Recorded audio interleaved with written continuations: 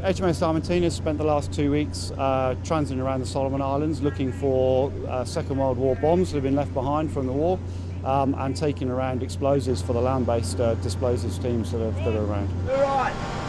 So we go and search areas utilising our sonar, our vehicles and our divers, and then if we find something, we have got the explosives and the equipment on board to explosively detonate anything that we find on the seabed.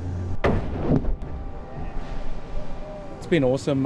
We've been travelling around all these islands and getting to do some things that you don't get to do in Sewage Street. So things like looking for World War II ordnance. I've seen some bombs, projectiles, mortars, various types of rounds.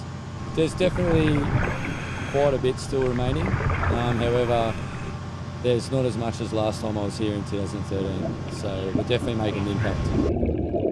Historically, there's a lot of people from the Solomon Islands have been injured from trying to use these explosives for fishing, ornamental purposes. People just have an interest in what's been left behind and they play with them, and obviously people can get hurt. So we're just trying to make the area safer for the locals.